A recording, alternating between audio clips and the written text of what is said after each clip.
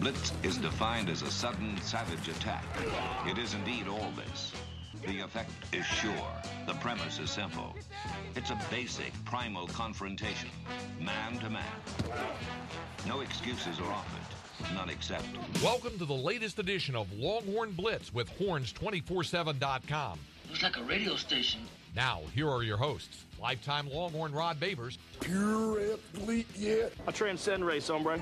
Matt Butler, I don't talk, man. I back it up. And we are chock full of that, man. Damn right. and Jeff Howe. It's still real to me, damn it. And that's the bottom line, because Stone Cold said so. If you're gonna blitz, come strong, but don't come at all. We're going to come strong with another edition of Longhorn Blitz with horns247.com, but man, we've had better weeks to do a show. Texas loses the regular season finale to Texas Tech 27-23. I don't know how, but we're going to talk about how Texas got in this position from. Have we had a week where we've done two shows that have been just the complete opposite of each other, this close together? Like last week, we were all optimistic and feeling good after West Virginia, and then that turd sandwich got plopped on the plate the night after Thanksgiving. Yeah, right? Yeah. Exactly. That's a great way of putting it. I like the phrasing there. Yeah. Sort of how the beginning of the season began is how the end ended. You know, it's sort of, you had it out of nowhere, it was crap, and then it got pretty good, but sort of fooled you, and then you thought you were still fooled, but then it went back to crap. So it bookended the season very well. It ended and began the same way. That's not well. That's not well. That's not a good thing. But for bookending, you're supposed to have definition, gotten better throughout the season, Right. and essentially I'm glad Matt brought it up the way he did, because I talked about it too on my show. The season began and ended almost in the same way. The only difference really was the quarterbacks were different who started those games for Texas, and I will say that, you know what? And then maybe the culture and the style of play, I guess. Yeah. Because of the Big 12. But other than that, the optimism was the same. It was Texas fans they were very optimistic at the beginning of the season. They were very optimistic after that West Virginia game about closing out the season potentially, with 7 wins instead of 6 wins. Also, you look at the way Texas was. I was unable to run the football versus Maryland. Also unable to run the football versus Texas Tech. And they were outcoached in the Maryland game. Also outcoached in the Texas Tech game. And Texas Tech was more physical than Texas at times, which was mind-blowing. And also Maryland was also more physical than Texas at times. There are a lot of similarities randomly thrown in here. That's a great point, No, man. and the funny thing about it is it's sort of like you can have a great meal, but at the last bite you take is rotten food. Like you get left with this rotten taste that you only remember. You totally sort of throw out what was good because it doesn't have that momentum. So just this odd situation. You don't have many seasons happen that way. Luckily, you at least won that game in West Virginia somehow, so then you can have this bowl season to maybe be able to resurrect it or get some work out of it. But it's just a foul taste can really make something spoil. Let me preface this before people listening get upset and oh no, there's a difference. We knew the defense was an elite defense by the time we got to Texas Tech. That may be the only difference. We knew the defense was an elite defense at that point. And we knew the offense was inept, but the West Virginia game gave us so much hope and optimism that in Texas Tech, they do it all the time. Those SOBs, man. They spoil it for us. I was on the 40 Acres in 2002 when we had a chance potentially to play in a national title game. We would have played in the Big 12 championship. Yes, exactly. And then contend for a national title. We lose at Texas Tech at night in Lubbock. Of course, 2008, everybody knows that. I'm not going to get into it. And then now, a lot of people are optimistic about the way Tom Herman's first season was going to end, and Texas Tech spoils it and saves Cliff Kingsbury's job in the process. Yeah, it was worst case scenario imaginable for the regular season finale. And we'll talk more about it here in a little bit. But, offensively, like you said, Rod, the optimism coming out of the West Virginia game was, okay, now we see this offense, even as limited as it is, has a blueprint. There is a path to victory and to success with the personnel you have if you just follow it. And I've never, just like the Maryland game, I've never seen an offensive staff so impatient and so quick to abandon the run. And just completely just start throwing stuff at the wall like this staff.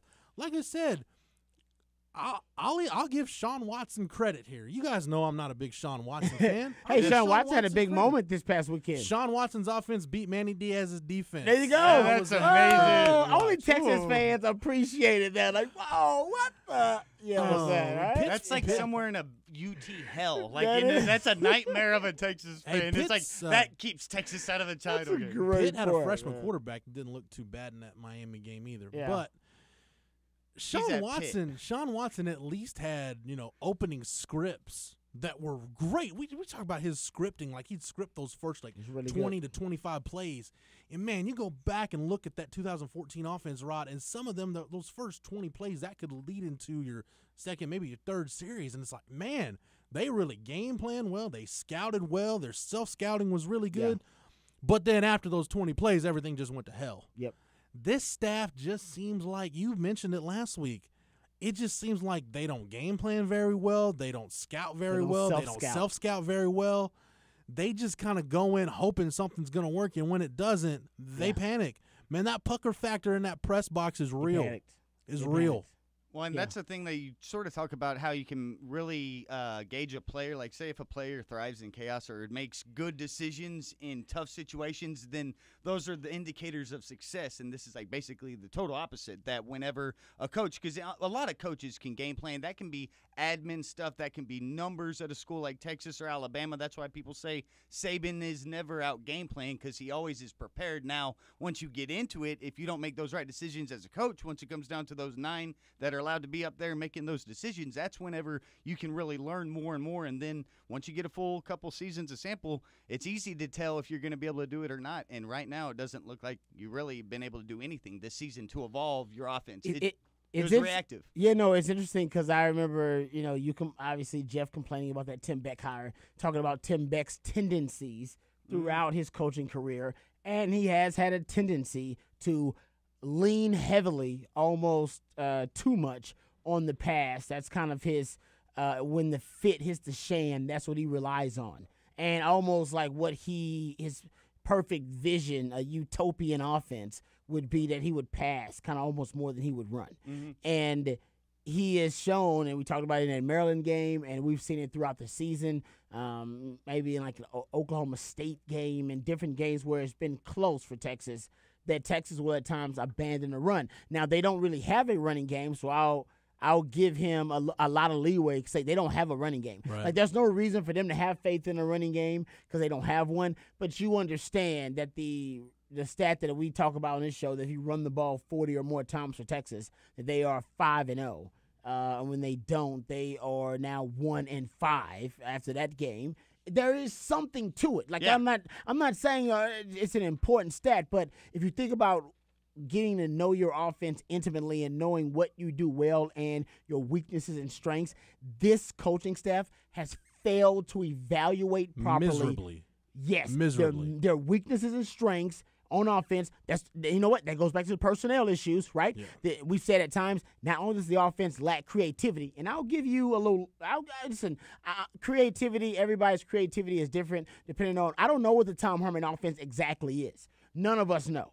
All right, so I don't know if this is it, or if this is remnants of it, or if they're doing as much as they can. But I do know this: your offense lacks common sense a ton. You were on the 2-yard line, first and goal. Don't get me started.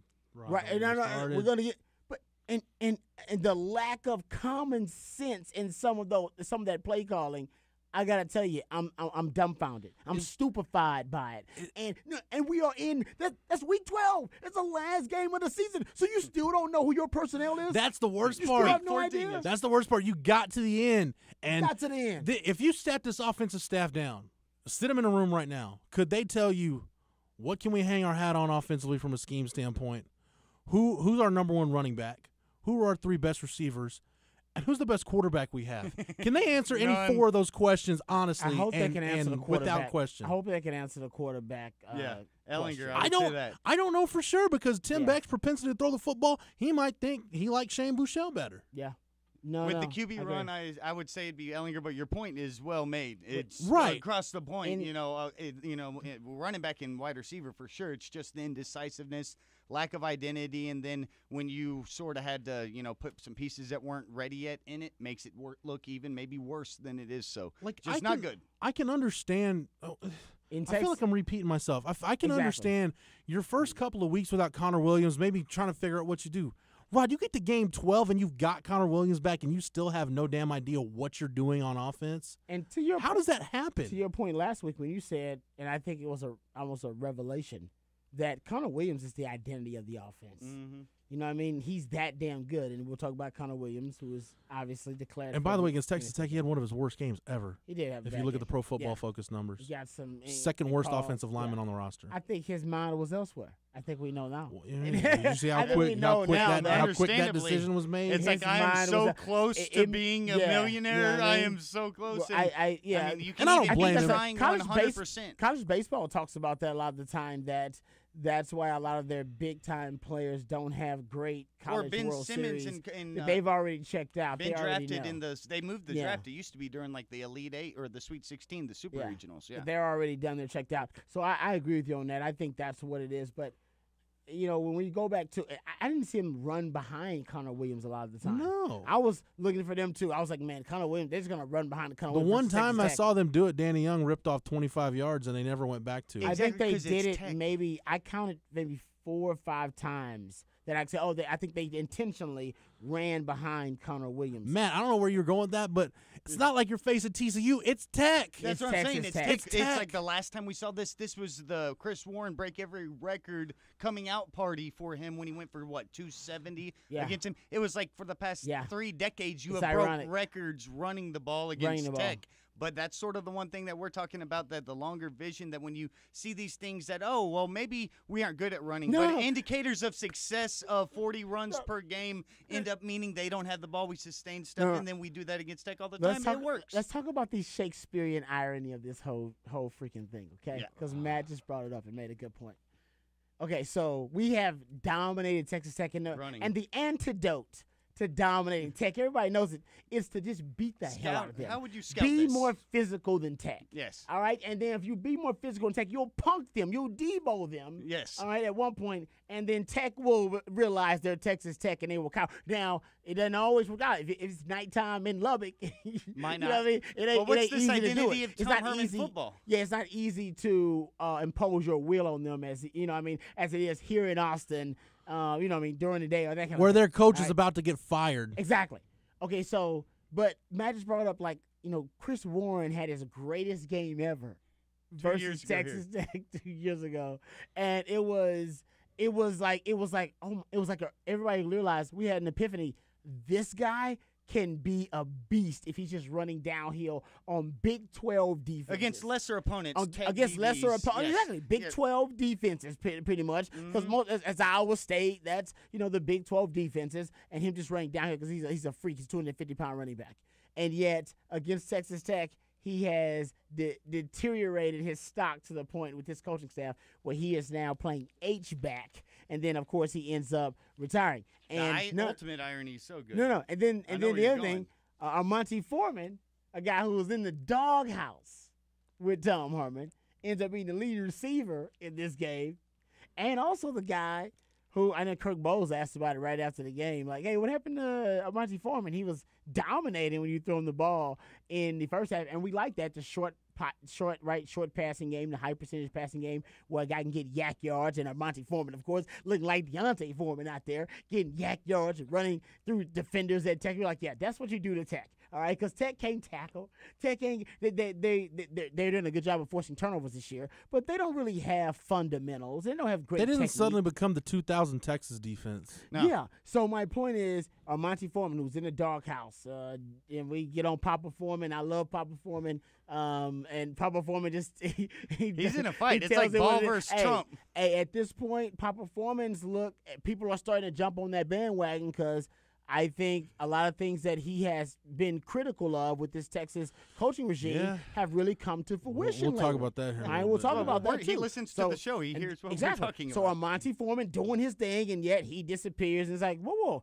Shouldn't you be trying to get to when the guys if in a zone like that, give them the football? They're on the 2-yard line with 1st and goal on multiple occasions and then you never see a 250-pound running back who once ran for 200+ yards on Texas Tech in a and you know what? I know you got a Tom Herman offense, but hey. Is there a play in there where you can just have this guy with a fullback in front of him and run right down here with the direct snap it to him? I don't care. Exactly. Well, I'll get it to him. I don't care. That's my point. It lacks common sense. Yes. The offense lacks common sense. And it's so ironic and almost nonsensical they're now so when we damn look back. Smart, they're stupid. Yes. You know no, and look at this. They're so smart, they're stupid. You look at Warren and his best games coming off of that, but yet we're like, okay, well, let's look at this team. Well, when are they most successful? Well, 40+ carries. Okay, well, that aligns there. Well, let's look back. What's the identity of Tom Herman football? Well, where are we going to be? We're going to be as physical as possible. All preseason, we're changing up the mentality to be physical. And then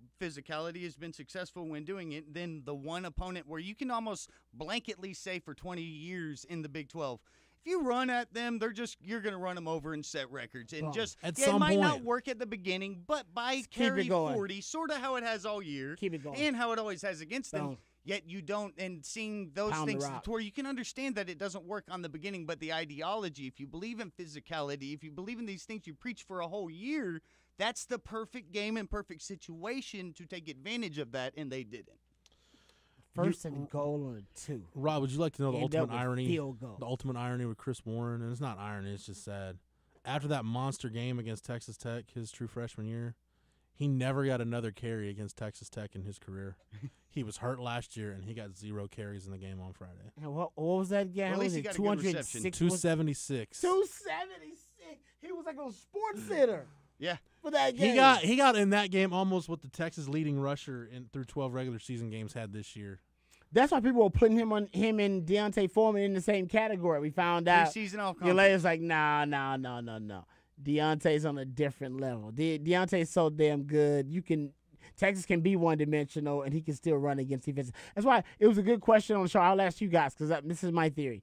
Who wins a football game between Charlie Strong's first year, making a bowl game being 6-6, and Tom Herman's first year, this bowl game being 6-6? I think this team beats the 2014 team. I agree too. I think Long Ball Dixon is the difference. No, seriously, Long Ball Dixon is a dude. Realize this. I was watching that game last night, the Texans and the Ravens. Nobody cares about the Texans. I understand, so I'll make it quick. All right, but make this as quick as Tom Savage's press conference. Exactly. Right. I did not see that, but I guess it was quick. It was great. But Justin Tucker's the kicker for the Ravens, and he's arguably the best kicker in the league. Not arguably, ever. I think he is the best kicker in the league, no question. Ever in NFL and he's got like tricks. He's like unbelievable. And they have a really good punter too. I think his name is Sam Koch or something like that. He's really good too. But if Long Ball Dixon leaves early, and he won't, but if he ends up going to the NFL in a couple of years, of course, and getting drafted, Texas may have the best punter and the kicker in the league by that time. Because he right now, some of his numbers are as good as the punters in the league, or even better. And while we're talking about kickers, Phil Dawson, 57-yard game winner. That was awesome to watch. 57 yards. Check this out, Rod. Chris Warren had the 276 against Texas Tech 2 years ago. How about 314 for this entire season? Wow. He's an H-back. So we'll get to Chris. Let's go ahead. Well, let me go ahead. Let's go ahead because I haven't introduced the team, and for those first-time listeners, I like to let everybody know about the team here at Longhorn Blitz. I am Jeff Howe. I'll be taking you through this adventure, what we've got left, which about 40 minutes or so, thereabouts. He is the master of the soundboard, the drop machine extraordinaire. No longer the man behind the glass, the man that sits across from me, who once again made a good yard bird for my Thanksgiving. Nice. Matt Butler. Nice. Matt, the fried turkey once again was this. I say this every year, and I'm not lying. This probably was the best one you've done. Oh, well, that's awesome. It keeps getting better every year. Right, really. He's like Bill Belichick and Tom Brady. You got to perfect your sciences. Yeah. Greg Popovich and Tim Duncan every year There just you go. keeps getting better and better. So, you guys had like 4 fryers going out at the Butler residence. I bet that Yeah. smelled so damn it good. did. I bet it did. They both, Travis Oh, walked my up God. and Jeff did. Y'all missed each other within 10 minutes of each other. I to bet come do that turkeys. smelled unfreaking believable. If you ever smell the They were frying picking, turkey they were again, picking off a turkey, Ryan. Yes. oh my god, We were just eating a whole turkey right there, and I then couldn't even everybody imagine. come kicking. We had 3. We had a chaos that morning. We showed up, first time ever, propane tank, lights on fire. Because you go in, it's an odd way to test. I don't know. There's probably a better way to test propane tanks. And once we saw a light on fire, we're like, that's probably not a good test. But you're supposed to go put the lighter up by the front before you screw it on, just to make sure it's not leaking. I agree with that. Yeah. Okay, You don't and want then any what explosions. happens when the propane thing goes on fire whenever it is leaking? So that's what I happens. don't know. I don't want to know. Exactly. That's one of the So things I don't my wanna know. dad just jumps his bare hand on top of it and smothers it to put it out because it's all inside. What? So then we're like, what the hell? Was this the hose? So we go to diagnose if it's a hose or if it's a tank. We screw on new, different hose. Damn thing lights on fire again. So then we're like, oh, it has to be something's weird maybe about that hose. So we go to get a different hose. Finally realize that tank that we got from wherever was no good. So, yeah, be careful whenever you're testing. But always test because otherwise it would have Burn been your a house ticking time bomb. And, like, when my dad lights a cigarette, boom, we would all exploded. So, yeah, we're good. Man, Good safety check. That is was Uncle's crazy. safety check. Uncle Gary's safety check. Sounds like you needed the help of Hank Hill, someone who understands propane and propane Man. We were accessories. needing to find a Hank Hill after this because I'm we were like, giving you it can't up. go return this to Walmart and it'd be some dually from King of the Hill taking it and just leaving it in the corner. So we're like, we need to find a Hank Hill. Where is a Hank Hill in Austin that we can give a bad propane tank to? Because you don't want this explosive thing leaking, fuel wherever. you can't do so, that. Yeah, Not so, to disparage any Walmart employees Wow. out there. who might Yes, be yes, listening to this but show. that's where we got it from. So That's when they sell it to you that way, you don't want to return it that way. See, So, it's how yeah. you got to know what the hell you're doing when you're frying turkeys. It may cost you your life if you just out there BSing. But it tastes so damn good. It tastes that good. That's how much we love food. I would risk my life to go out there and fry A damn man turkey. who knows about risking his life for good food. If you've ever been to the Frenchies in Houston, the legit one, the one by U of H, you have felt at Oh, times. yeah. It like stays your open life is really in late. danger. It's like Yeah, 2 it in the does. morning. You may be risking your life after 1. You might see Beyonce out there, but you might Beyonce, need to, yeah. you might need to get your chicken and go real Yeah, quick. may see Craig Way out there. Yes. He's out there late Not nights. necessarily the safest part of H-Town. But a man who knows all about H-Town and many more things because he's the Renaissance man here on Longhorn Blitz. He is our lockdown corner here on the show. Lifetime Longhorn, 2002 UT All-American, 2002 semifinalist for the Jim Thorpe Award, 4th-round draft choice of the New York Giants. Back in 2003, spent his NFL career with the Giants, Lions, Bears, Bucks, Broncos, and a year with the Hamilton Tiger Cats in the CFL. When he was done with football, got himself back to Austin, Texas, into 40 acres, where he earned his degree. If he had a T ring, he would wear it proudly, but nonetheless, he is a card-carrying member of DBU as he looks at his empty finger. Number 21 in your program, number 1 in your hearts, Mr. Rod Babers. And Rod, Thanks for the intro, brother. we got to get off the offense because I'm just going to get aggravated with myself. Well, actually, no. What's one thing on offense? Then no, we'll we switch to gotta defense. talk about it. It's real. Chris Warren's decision to transfer, which is official now. That's big. I was too young to vividly, I remember clips of him playing, but vividly remember the impact he had on the 40 acres. Chris Warren, to me, is what I hear guys from that era when they talk about Butch Hadnot. Like a guy that showed great flashes where you're comparison. like, holy crap, this guy is Wow. legit. That's a great comparison. But we never really saw it all come together for an extended amount of time. He was never able to sustain it. We've got bits and pieces and glimpses of Chris Warren being great, but never over a sustained amount of time did we see really what Chris Warren could do. I agree with that. Yeah, we've seen a couple of guys like that. I mean, I don't know if Joe Bergeron is in that category, but Yeah, he had a flash. I mean, we had a flash or two a couple of times. Other positions, I'm sure. But you're right. I love that Butch Hadnot comparison because I didn't watch Butch Hadnot. I'm too young. But I've heard Mandanny stories about exactly. I've heard plenty of stories from guys about Butch Hadnot obviously having a ceiling that was kind of a next level ceiling, but there were only flashes of it, and the circumstances didn't work out. I mean, there are plenty of college football stories, NFL stories about guys just being the wrong fit for different teams at the wrong times and things not working out. So, I mean, it may be one of those stories with. I will be very interested to see where Chris Warren goes because he's got to find in that spread era, all right, of running backs. He does need to find somebody who likes to run downhill. I wonder know what I if mean? because remember he picked Texas over Washington I wonder if he doesn't just go to UW, sit out a year, and then plays one more year. He gotta find somebody that wants to run downhill with him too. You know what I mean? Here's something interesting about Chris Warren. I did a radio show a couple of weeks ago. The franchise in Oklahoma City, Kobe Daniels and Sam Mays. Those guys do a great job up there. And Sam, he was an All-American lineman at Oklahoma State. And Sam's take was, he said, I can guarantee you, he said Chris Warren will be a much better player in the NFL than he was in college. So I think pro teams will look at that guy and they will have a role for him. They will know. I want to run downhill. Yeah, and he has a body that can be used. Malcolm Brown. That they type will know of what to tool. do with them. Yeah, like Malcolm Brown. And Malcolm Brown's turned into a third down back. Yeah. Like when you can then grow your skills. And Sam's take was kind of what your take was, Rod. In the spread era, especially in the Big 12, sometimes offensive coordinators don't know. They outthink themselves on what to do with the 250-pound running back. Would you always say that football is a simple game? Made complicated by simple men. Yeah, you know what I mean? Like, dude, come on, man. He's 250 pounds. You need 2 yards. That old Give school, him the football. The Thurman Thomas play in Tecmo Super Bowl where you direct snap it to him and he just goes. He will fall forward for those 250. And you had him an H-back. Actually, you should have just, the little shuffle motion what guys do. Been great if they'd had one of those where he starts at the H-back, shuffle motions and they snap it right to him, and boom, he hits right there. It's almost like a little Kelsey play underneath. Man, I would.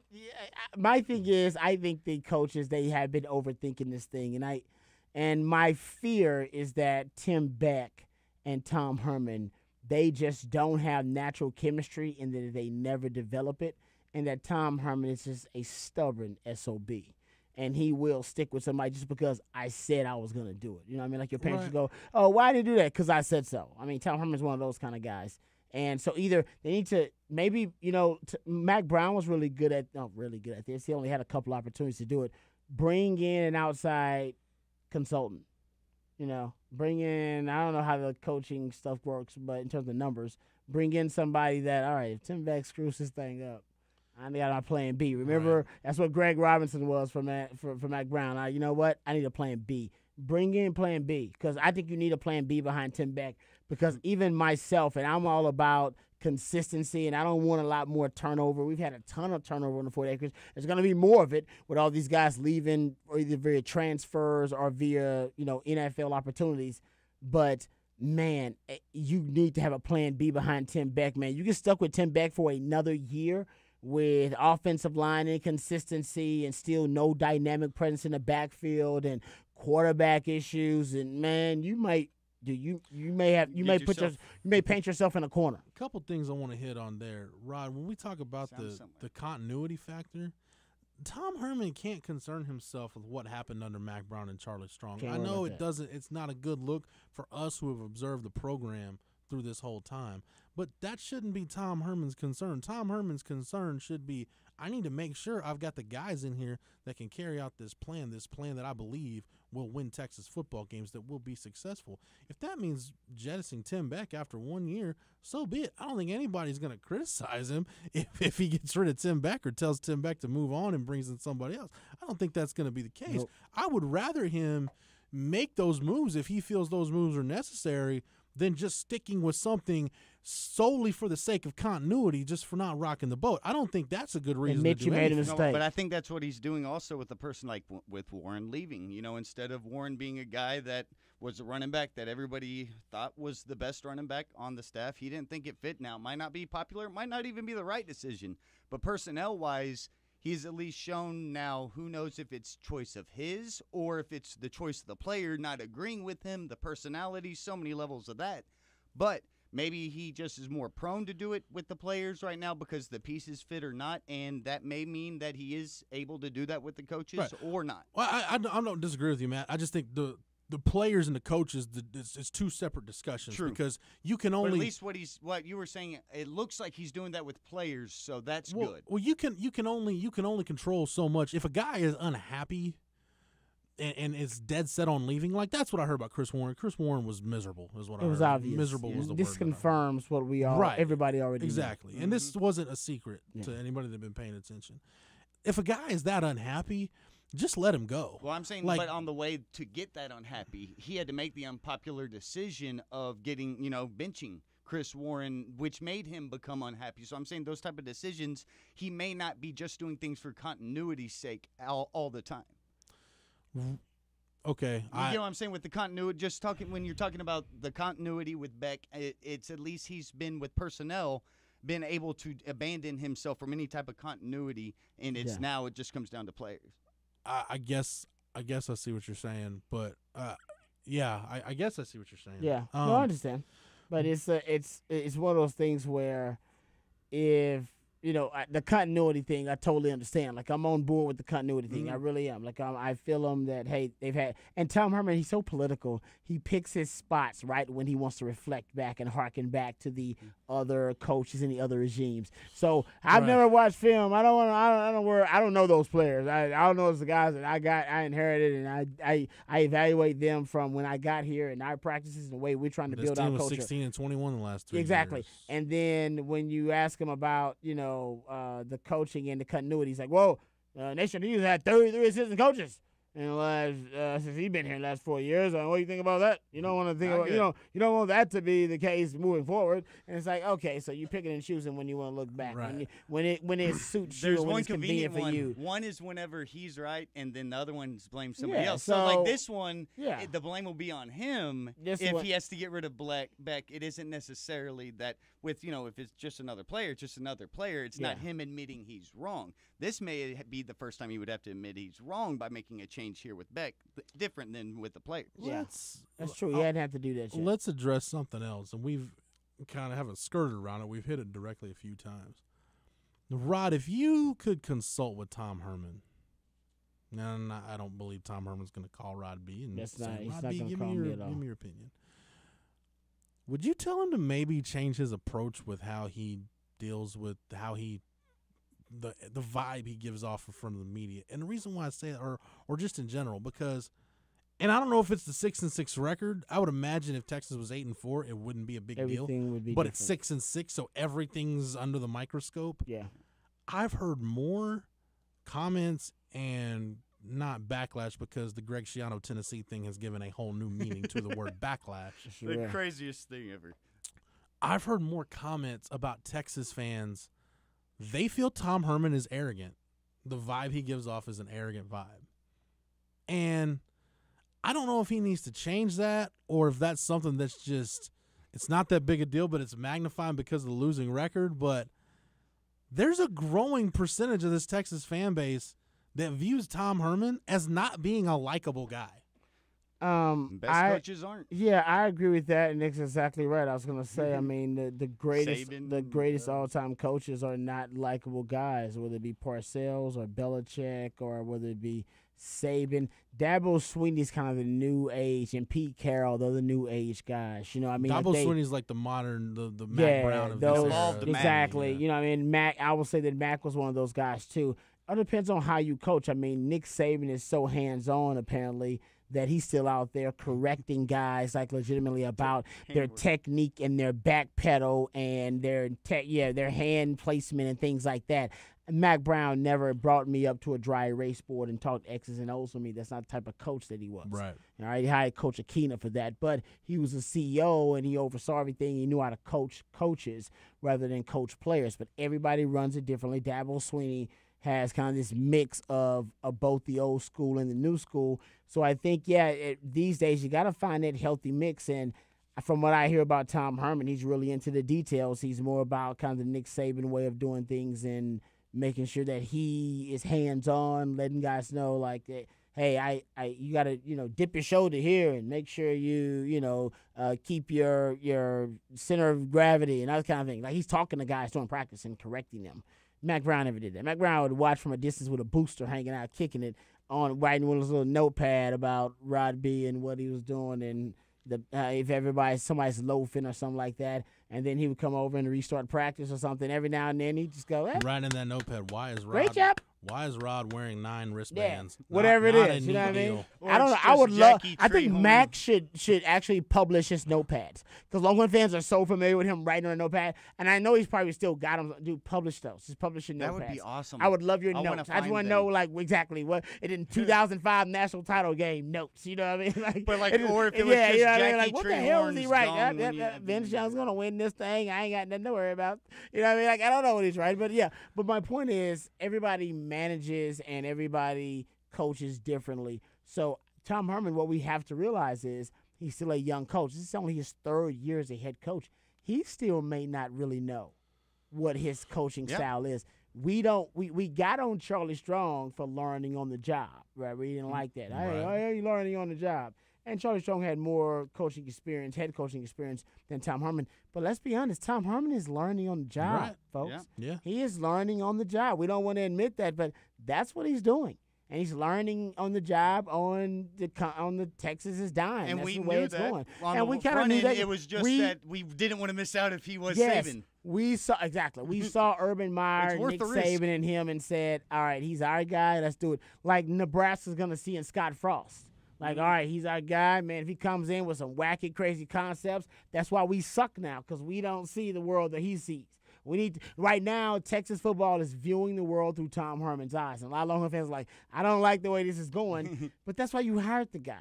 You hired the guy because he's thinking outside the box. He's not thinking like us. We're in the bubble, so in the bubble, we're seeing things a different way. Now, we're still able to question his methodology and his ideology, and I've questioned a ton of it because it ain't guaranteed to work. Tom Herman could be full of it. He could be a used car salesman, man, and sold everybody a bill of goods. This could all be fake oil, man. Yeah, this could all be BS. We have no idea. We went all in because Charlie was kind of a proven commodity, and Charlie didn't work out. And Charlie is proven that he was a proven commodity. Yeah. Like, hey, I can coach. Damn it, I'm not some idiot. I'm not some imbecile you brought in here as some experiment. I can coach. I've proven it at Louisville. I'm proving it again at South Florida. This is what I do. I don't do nothing else. I don't This is rebuild what I programs. do. Yeah, you know what I mean? This is what I do. I'm a coach. Go ask everybody. Go ask Urban Meyer. Go ask the best. They'll tell you, Charlie Strong know how to coach. That boy, he know how to coach football. That's what he does. You know what I mean? Who are we playing this week? Exactly. Tom Herman is coming in, and I know he knows football, but does he know how to be a head coach? Does he know how to It be really hasn't an proven effective one right now? You know, Red McCombs famously said that Charlie Strong was a coordinator and not a head coach. A lot of people disagree with him. A lot of people put racial undertones under that statement. But for Tom Herman, I think it does apply. Yeah. And we don't want to say that, but he's 10-10 in his last 20 games. I'm at the point right now. I'm at the point, though. It's cool to ask the question. Yeah. I'm at the point, though, in the big picture. I gave Charlie the first year to figure it out. Yeah, exactly. And I'll give Tom Herman the first year to figure it out. When I kind of got off the Charlie train and really started questioning it was year 2, like retaining Sean Watson and just things that through that offseason, you're like, man, I don't know, man. I'm seeing this, and I don't know. And then when it went sideways in 2015, specifically, not so much the Notre Dame game, which basically, to me, that just reaffirmed everything that I assumed about Sean Watson as a play caller. It was that Iowa State loss, man. That 24-0 in Ames on Halloween, Matt, which you and I were both up there for. That was the one where I'm like, man, I don't think this is going to work. No, and you could see it on Charlie Strong's face in there. Poor Lord, on the tarmac walking out after that. I had never seen a team so defeated. I'd never seen a team have to endure that. Just the only road trip I ever go on is that one, and see that team. That I felt so. And then they almost like die in turbulence on the way back.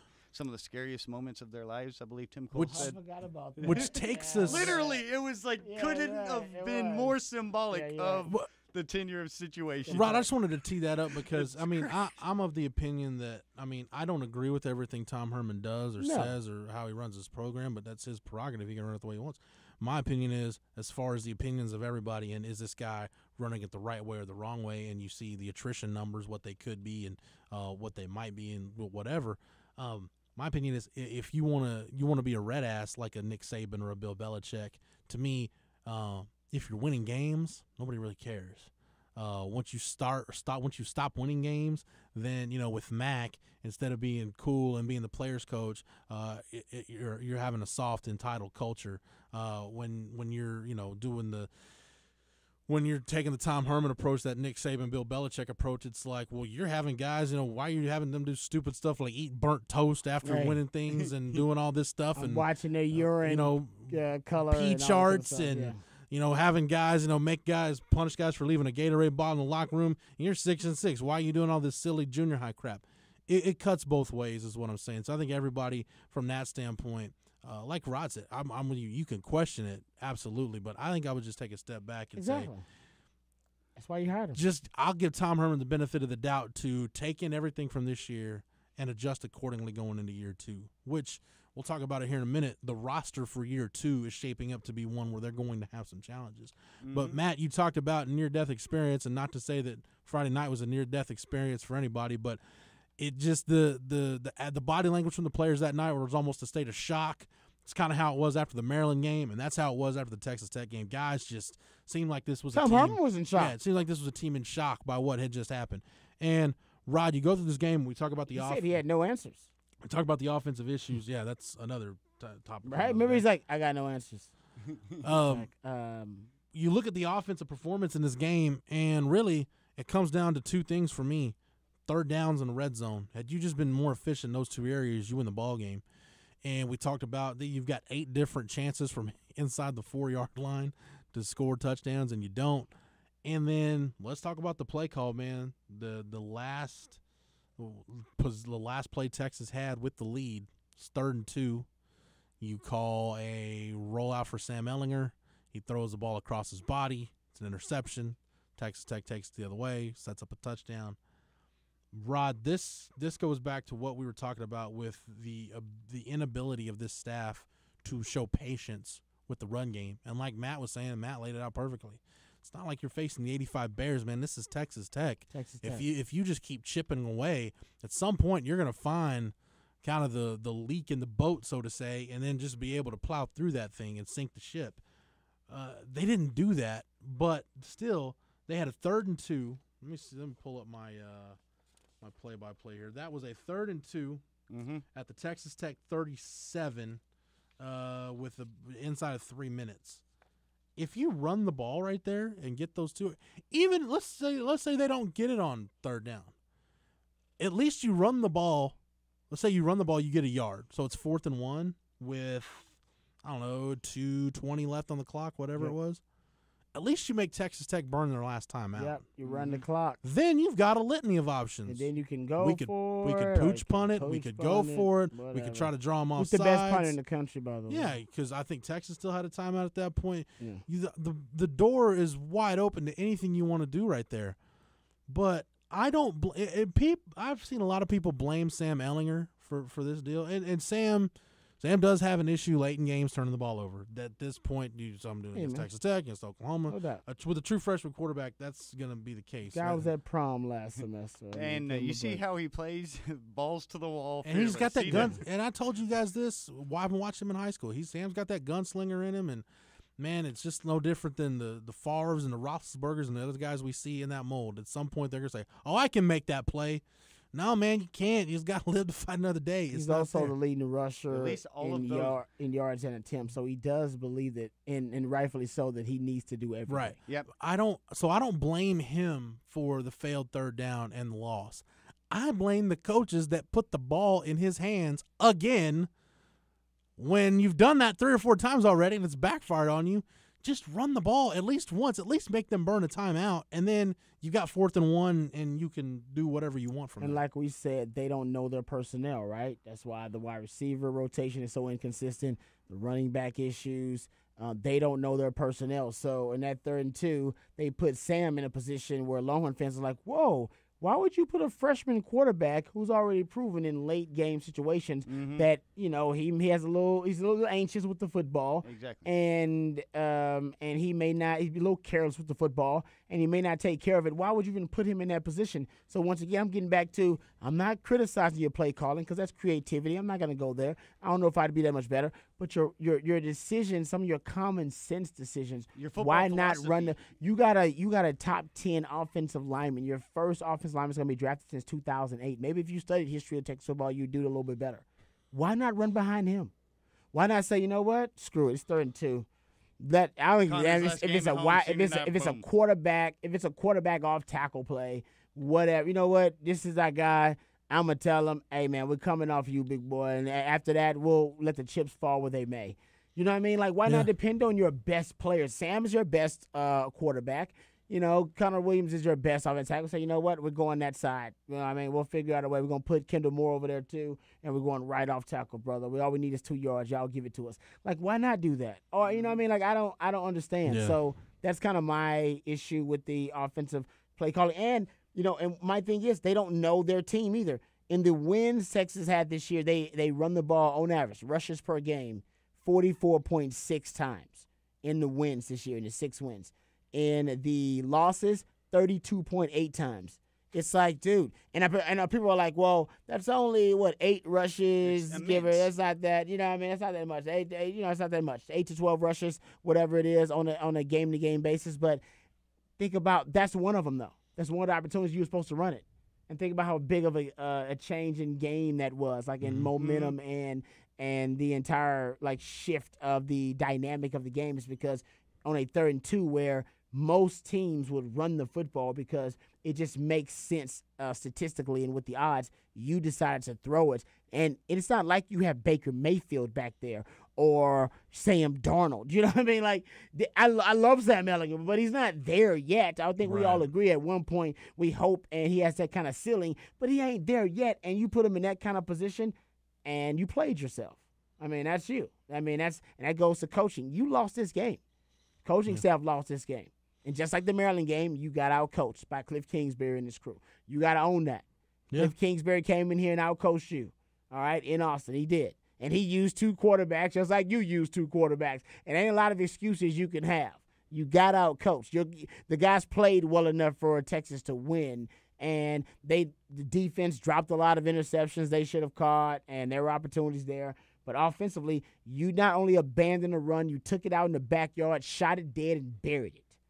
Just like you did versus Maryland. What's interesting about this, how you talked about the self-scouting issue that we've been able to see just over time, because when you look at football ideologies and then what you actually implement on the field, when they contrast, it's confusing. And knowing that staff knows numbers, you would think they would know that in all of Texas's running aspects of the running game, from success rate to explosivity to line yards to opportunity rate to power success rate, those things not good for Texas. The one thing that is good for Texas is the stuff rate. They actually are above average, less than 19%, which is the national average, a full percentage below it. So if there's anything that isn't ranked, around 80 to 100 in all of Texas's run game, is short yardage running. You don't get stuffed at the line of scrimmage, which is a gain of 0 or negative yards. Texas is above average at that. Everything else below average, yet in that situation.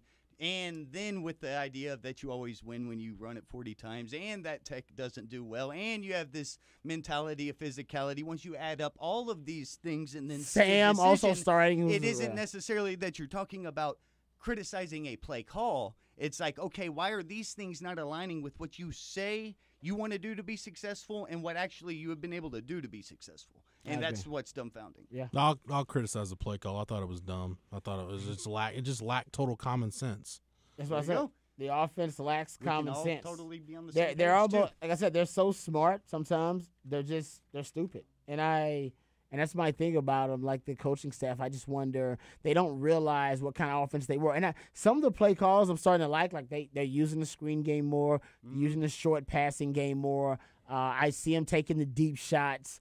But, yeah, inside the 5-yard line, those 8 plays they had, they were dumbfounding. Even the wide receiver throwback pass, which essentially was the same play that Sam Ellinger, they connected on with Sam Ellinger as the start of the play. Yeah, the start of the game. Where they connected, and it was a great play. Actually, I like that play. It was a good play call. Lets you know they actually started to script plays and learn who they were. By the way, no scripted plays, they never ran the ball once. If you talk about the first 15 of those plays, I think in the first 30 plays, they ran the ball 9 times. In the first 20 plays, they ran it like 3 or 4 times. So in the scripted plays they have, the 15 or 20 plays, they know, or they used to have no faith at all in the running game, and then they did not run it at all early on. And I remember like Quandre Diggs and a lot of guys on Twitter were like, man, why don't they run the damn ball? You running the ball in the first quarter pays dividends in the fourth quarter. It's hard to, to quantify it, but it does, especially against Texas Tech.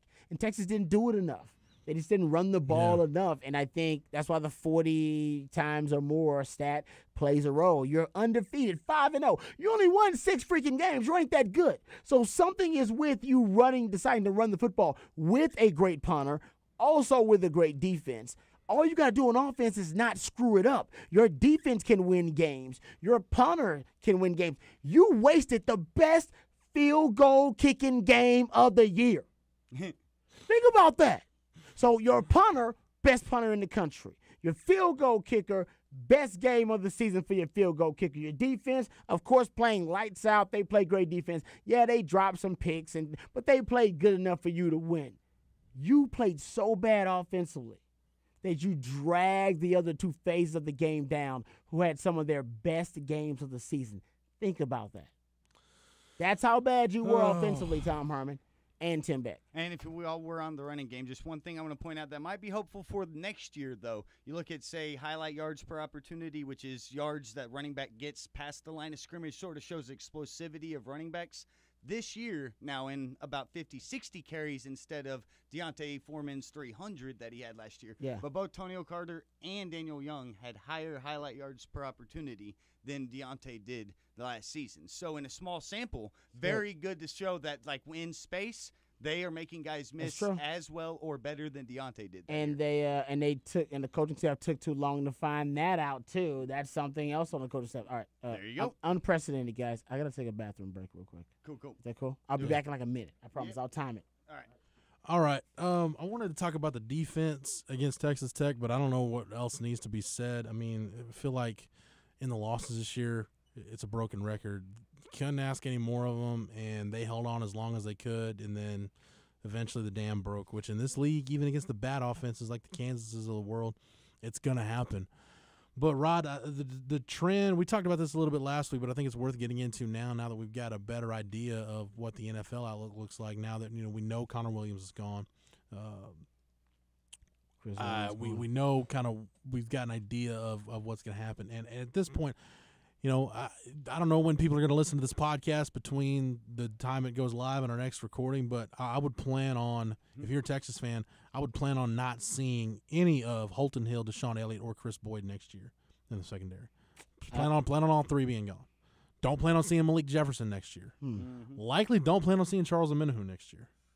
I think there's a really good chance all those guys could be gone. The secondary guys, Deshaun Elliott and Holton Hill, like, we know Holton Hill's not coming back. Yeah, at this point. I think Holton Hill. We're just waiting on the official announcement. He's Deshaun Elliott would just be a smart decision, in my opinion. That's just me personally. I think people are like, he's going to be drafted in the second round. Okay, what's a shame? I love how there's a shame in getting drafted in the second round. It's like, okay, drafted in the second round. You don't think he's going to make an NFL roster? That just shows where the ideologies of people are like, no, you aren't going to get your super millions. This other guy's like, man, I'm about to get my lifelong dream to get paid six figures to go do it. I think anybody in the world would do that if you related it to yourself. I'll get paid only a little under $1 million a year. Sorry. That also will suck. And doing what I love. $850,000 instead of for free for this asshole. What Texas fans need to realize is this.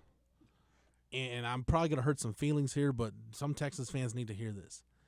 This isn't 1998 where Ricky Williams is making an NFL decision. This isn't. Nope. And that was bizarre, too. This isn't 2002 where Roy Williams is making a decision. Like, this is a different time. And the thing that has changed the game more than anything else is the NFL rookie wage scale.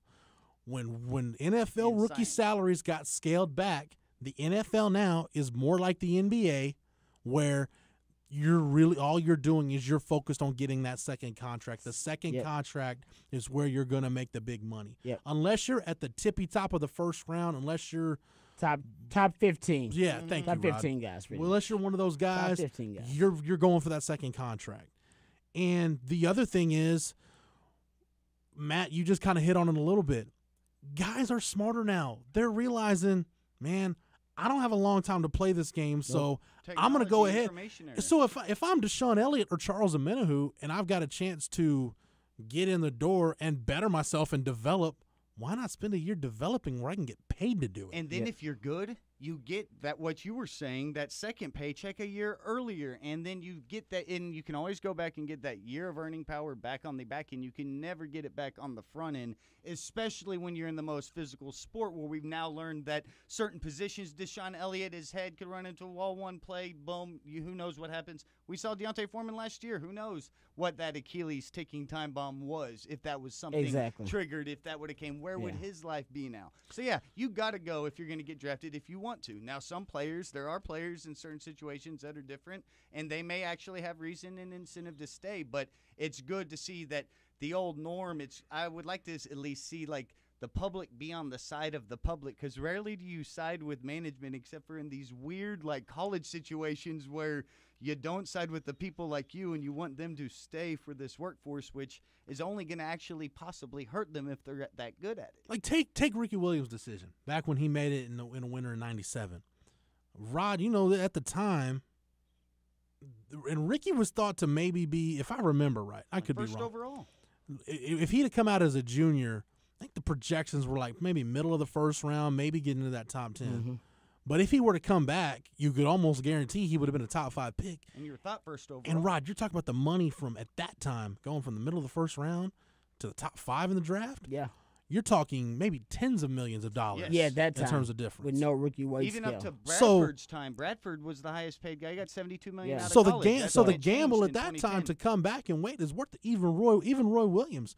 When Roy Williams probably was drafted his senior year, probably where he would have been drafted had he come out as a junior. You could argue had he come out a year earlier, maybe he would have been drafted a spot or two higher. But Possible. the money for the top end of the first round at that time was just so big that it was almost like, how can I maximize my value to get one of those high contracts? as I can. Now you already know where you're slotted. You literally have a slot. Like, oh, they're saying you're going to be the 31st pick. We know what you're going to make. We know exactly what you're going to make, and your signing bonus and everything. The only guys at the top of the first round are setting the precedent, and it's a trickle down factor in terms of how the value of every pick is. Now it's about the pick. And everything that's changed is all of the things have fallen in the favor of leaving early, because then with the information and then with the contracts. Which is why they've set records for the last 3 years, actually, for the amount of juniors that are declared for the NFL draft. Because agents, and I know they're not supposed to talk to agents, but agents are telling these guys, hey, they're explaining the issue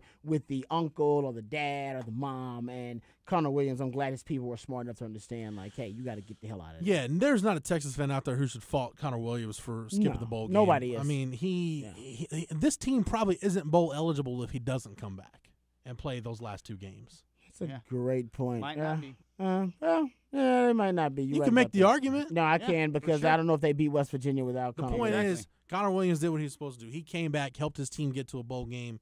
Nobody can argue with the career he's had. Yeah, he's going to be a top 10. He's the first Texas offensive lineman drafted since 2008. So at least he ends that drought. That is progress, at least for the program on a macro scale. And when you look at just his decision to come back and play at the time, we sort of were like, well, it could be a little risky because you came early. But then how much he helped himself by performing so well from that then it only makes sense to definitely don't risk anything when you've already put great tape and great health, and you are just one bowl game away from being drafted. Yes, Amanda, you're right. Everything's different, but, I mean, Mac Brown was really good at it. He couldn't keep Vince Young here, and then Vince Young kind of opened up the dam in terms of guys leaving early. But his best recruiting job ever was not Chris Sims. It wasn't Vince Young. It wasn't Colt McCoy. It was Ricky Williams. Yep. So when you look at the roster, though, Rod, and we'll talk about the bowl game because as of right now, we still don't know who the bowl opponent's going to be. We won't find that out until Sunday, and we'll start talking about the bowl game next week and get to some season recap type stuff. But when you start looking at this roster and the attrition, it's really 2 different stories on 2 different sides of the ball. Defensively, it's all about NFL draft defections. Like I said, losing 3 guys in the secondary, Malik Jefferson. Malik's gone. I think we can all admit that, and that's not a shock to anybody. And then maybe Charles Omenihu. I think it's very probable at this point Charles Omenihu goes. Really? So, I think so. Interesting. I think so. Because for the reason I mentioned. That surprised me. But I mean, if he's going to be, I didn't even realize he was that highly consistent on draft boards. But if he is and he wants to go, then go. From what I've been hearing, people see his frame and his body and think, holy crap. And like I said, saying 3rd or 4th, or if you're somewhere around there, maybe 5th, 6th. But if you're going to be a developmental guy, be a developmental guy and get a paycheck. Yeah, be on somebody's practice squad. Exactly. Yeah. So I think you look at losing those 5 guys on defense all to the NFL. We talked last week, Rod, and I'm writing this on the site today. I think one of the main goals during bowl prep for Todd Orlando should be, hey, run your 2018 defense on the field out there for most of these bowl practices. I would do it, period. I wouldn't, honestly, the other guys, this is what Todd Orlando needs to do, and I don't know if we talked about it on the show. He needs to have a man-to-man with those guys, like man-to-man. Like we're done. Talking about the guys that are leaving? I'm talking about the guys that are leaving. Okay. Man-to-man with Malik, man-to-man with Houghton Hill, man-to-man with Deshaun, Who's the other guy in the secondary? Chris Boyd you said? Minahu. Chris Boyd, Minahu. Man-to-man conversation. Listen, I got a family. Y'all one day going to have a family. You got people you got to take care of. I understand that. Glad y'all had a great year. With my tutelage and my defense. All right, so let's help each other. I need to know if you're leaving. I need to know. All right, I just need to know right now. If you're leaving, and if you change your mind or you're on the fence, I need to know that too.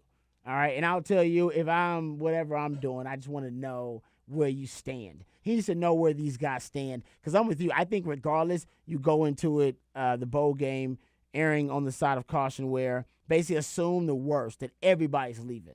Hell, if I'm Tom Herman, I assume Todd Orlando's leaving. I got a list of defensive coordinators in case this coaching carousel opens up his dream position. I don't know. I haven't done enough research on Todd Orlando to know where he's from and what's his dream job. But maybe his dream job randomly opens up because this coaching carousel ain't going how everybody thought it was going to go.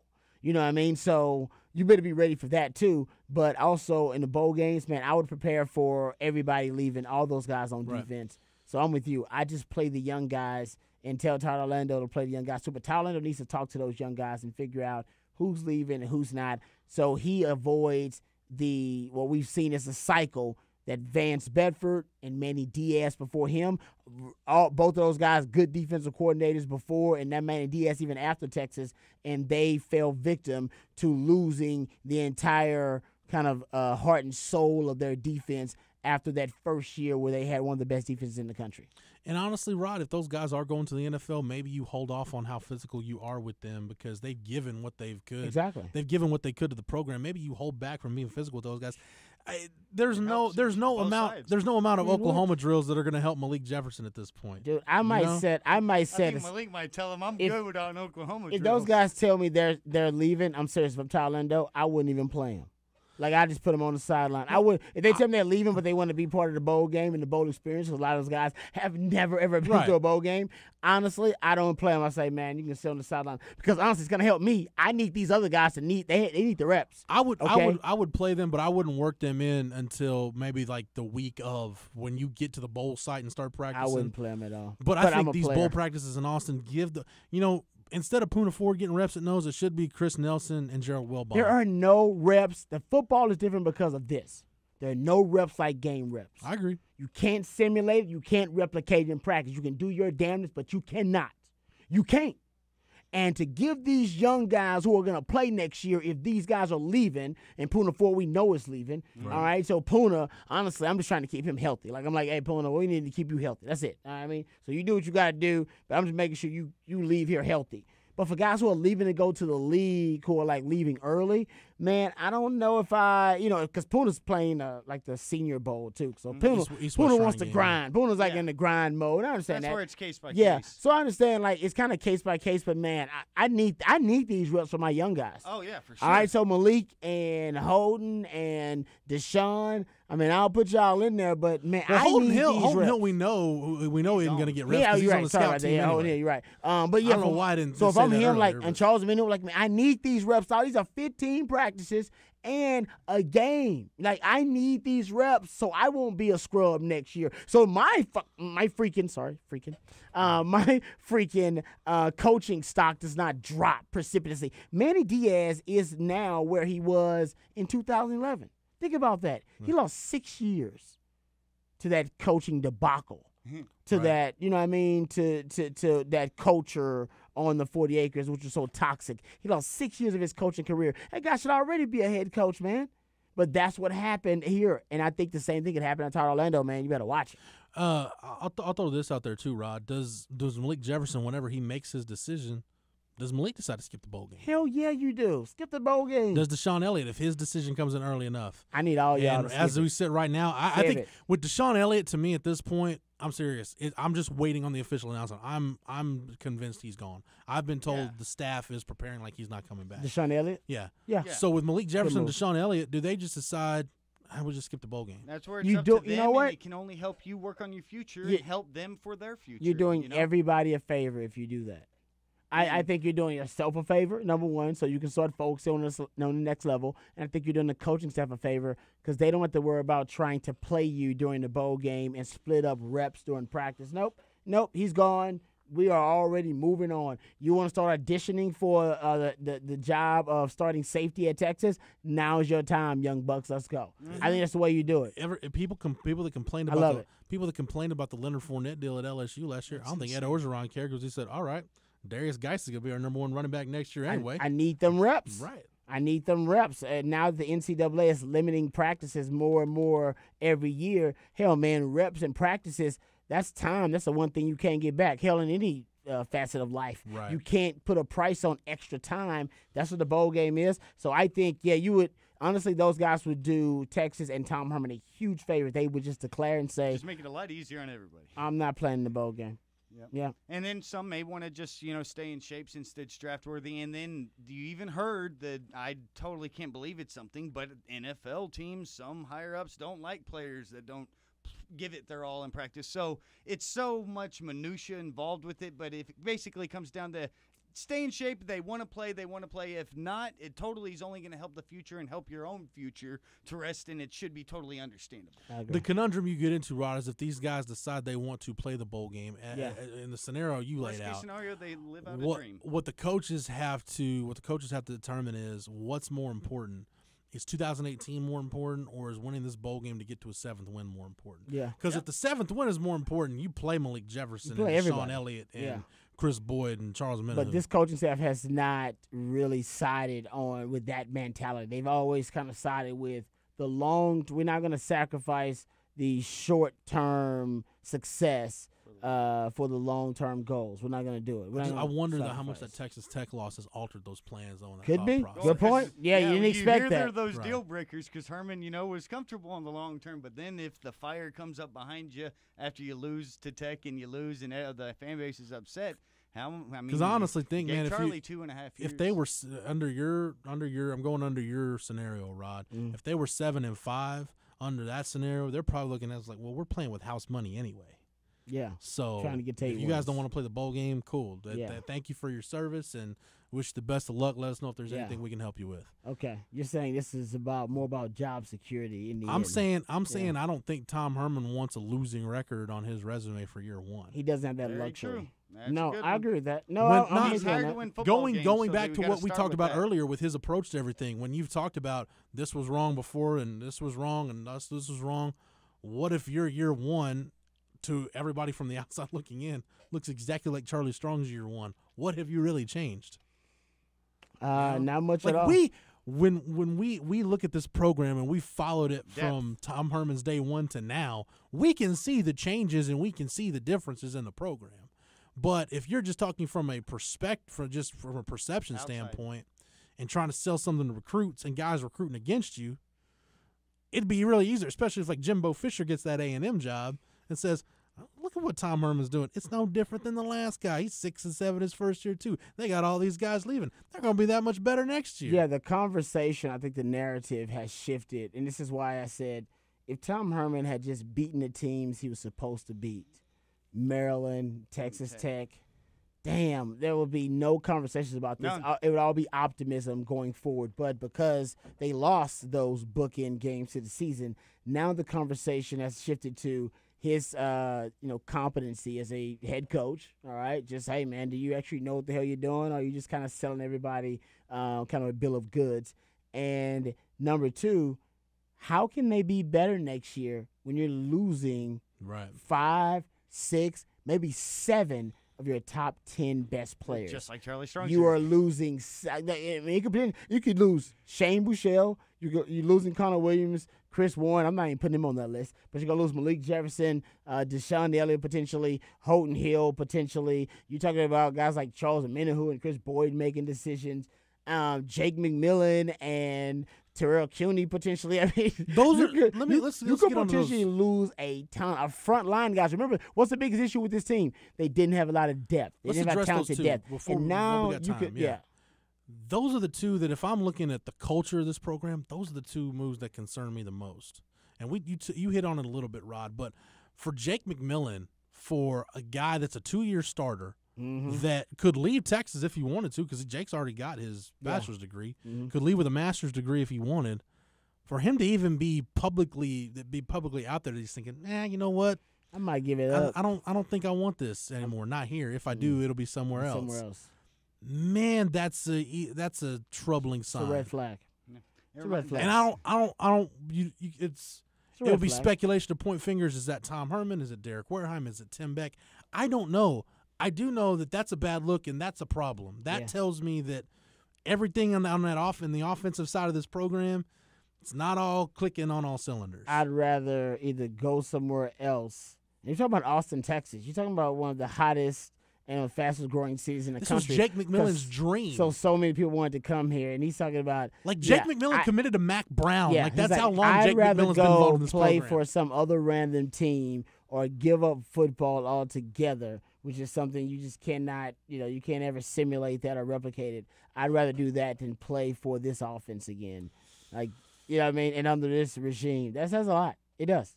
It says a lot. And I would love to get inside Tom Herman's head and just kind of wonder how he's looking at it. Is he I'm not in panic mode about this, but it does, like I said, make you question. Yeah. The NFL decisions to me are different than the attrition of transfers and even the transfers.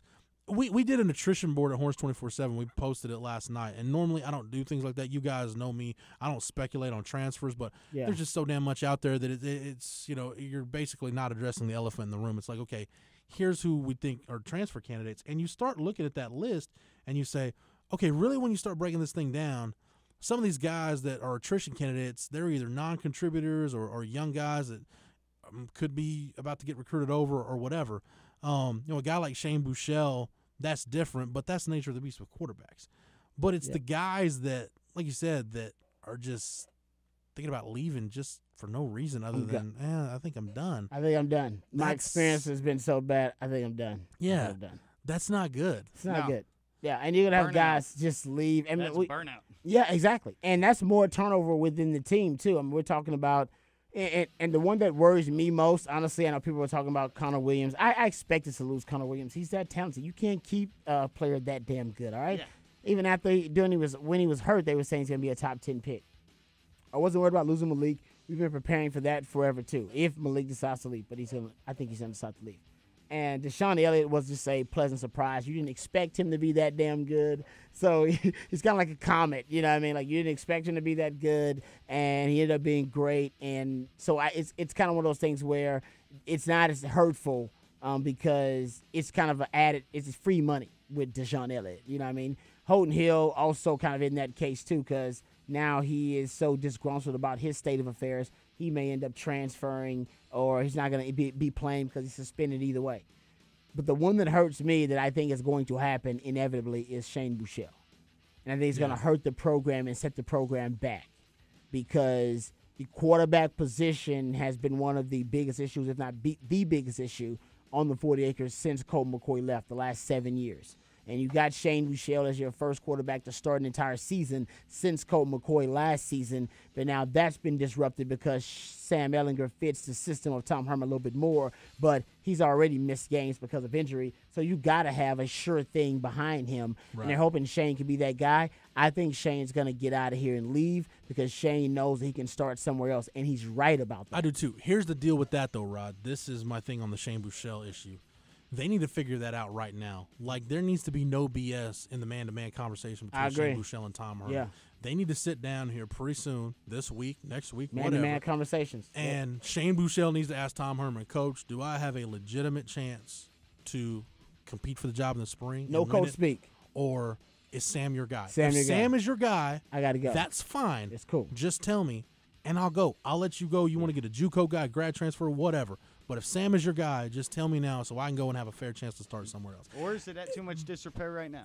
I don't think that would be doing Shane Buechele a disservice if you're saying, oh, yeah, you can come back when you know Sam is the guy. And let Shane Buechele leave now. Let him get a fresh start somewhere in the spring where he can go and sit out a year and then compete. Jeff, you know that's not how it works. Okay? I know that's not how it works. They're going to sell it because we all love Shane. We want Shane to do well. They're going to sell Shane at bill of goods. Shane may buy it. I doubt it because I think Shane's got people around him, his father, and people who've played at the next level and different levels. They're going to say, hey, you need to get the hell out of here because you can go start somewhere else. Now, where he'll go, I don't know.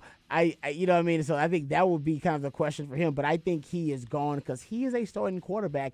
It's just not going to work at Texas. And then Cameron Rising, Casey Thompson, those guys, one of those guys is going to be forced to play before they need to because they'll be the backup quarterback. You know what you're and looking you'd rather at, Rod? redshirt both of those guys. Rod, please stay in your seat because what I'm about to say could cause you to blow a gasket. You know what Tom Herman's facing now?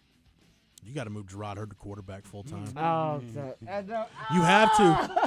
You have to. Yeah. You got to do it. You got to do it. Quarterback. That ain't no quarterback. and you're going to do it for his senior year, too. Yeah. You have to. I will You bet, have to. but obviously No, you're Tom right. Herman does You're not right. want to do that. So I would I'm- guess even I'm- if you have No, to, you're right. he won't do He's it. gonna After have 12 to do it. games, I'm with you because You're right. Gerard Hurd wasted a year playing wide receiver. this Wasted year. a year playing wide receiver. And Next, I'm not in the camp that says Gerard Hurd's an answer because I don't think he No, is. he's not. But as a backup quarterback, man, you could do worse. Yeah, exactly. So this year, I mean, I know people wouldn't like it, but if you'd have had him actually as your backup quarterback this year, there's a chance you could have redshirted Sam Ehlinger. Like, there's a chance of it. If you would have took it seriously from the beginning, that spring practice, you're our backup, Shane's our starter, there's a chance. You finished 6-6 anyway. Yeah. You finished 6-6 anyway. But that's the one thing. I know you could have finished, 5-7? Were you that bad of a coach? You finished 6-6 anyway. So potentially Sam's out. I know Sam is proving himself to be the future quarterback, but you're going to lose now one of those quarterbacks. If you could have redshirted one, you could have had both of them coming back for 2018. If you could have been thinking ahead of time. And I don't think he was. And I'm not saying that he had that option because I know at quarterbacks leave and the quarterback depth, but that's only because you chose to have Gerard Hurd play wide receiver instead of quarterback. If you'd have taken it seriously, there's a chance Sam Ehlinger could have redshirted. There's a chance of it. And think about where you'd be in 2018 then, with two quarterbacks coming in, Kevin Rising and Casey Thompson, and a quarterback competition between a redshirt freshman when all the great quarterbacks in Texas have been redshirt freshmen, okay? That goes up to Vince Young and Cole McCoy, and then you could have been sitting pretty at the quarterback position. But now you're struggling. And you ain't even guaranteed to keep both of those quarterbacks in that 2018 class. Ain't no guarantee you're going to keep both of them. Both of them are set to be here for spring ball. I know they are. So Yeah. here's the Hell, last I thing would I'll too say. if I looked at the quarterback position for Texas. Here's the last thing I'll say. Matt, are we doing picks this week? We can wrap it up. Oh well, let me just I got picks if we want them, but- before we get to that, let me just say this before we wrap this up. When you talk about the attrition, and if you're Tom Herman, and I'm not saying this is the right way or the wrong way, I'm just trying to get inside Tom Herman's head and figure out how he's looking at this. Do you say, you know what, if all these guys want out, let them out. Let's clear the deck as much as possible, because not that to say that the older guys or guys that are in the program right now aren't bought in, but maybe Tom Herman just wants to do this with his guys that are completely aligned with his vision. He wants to win with his guys. He just wants to completely restock the cupboard with guys he's recruited that knows what he's about, that believe in his vision from day one, and maybe he's cool with all these guys leaving. Yeah. You know, because he knows, hey, yeah, this for isn't sure. going to be a year two thing anyway. He's not going to, Tom Herman's not going to come out and say that. Yeah. He's But like, I ain't Charlie Strong. But we I can got look more at this time. and we can look at this from afar and say, you know what? Next year, if they get to a bowl, just looking at it from afar, if they get to a bowl game next year, we'll probably say that was a pretty good year. So Tom Herman's not looking at 2018 as being the be-all end-all. Tom Herman's looking at 2020. By the time that first full cycle class he has are juniors at 2020 season, I think that's probably when he's looking at. That's when we want to say, okay, now the expectation is we go win 10, 11 games, we're in a conference championship game, and we're in the mix for the playoff. It's a long-term Okay. vision.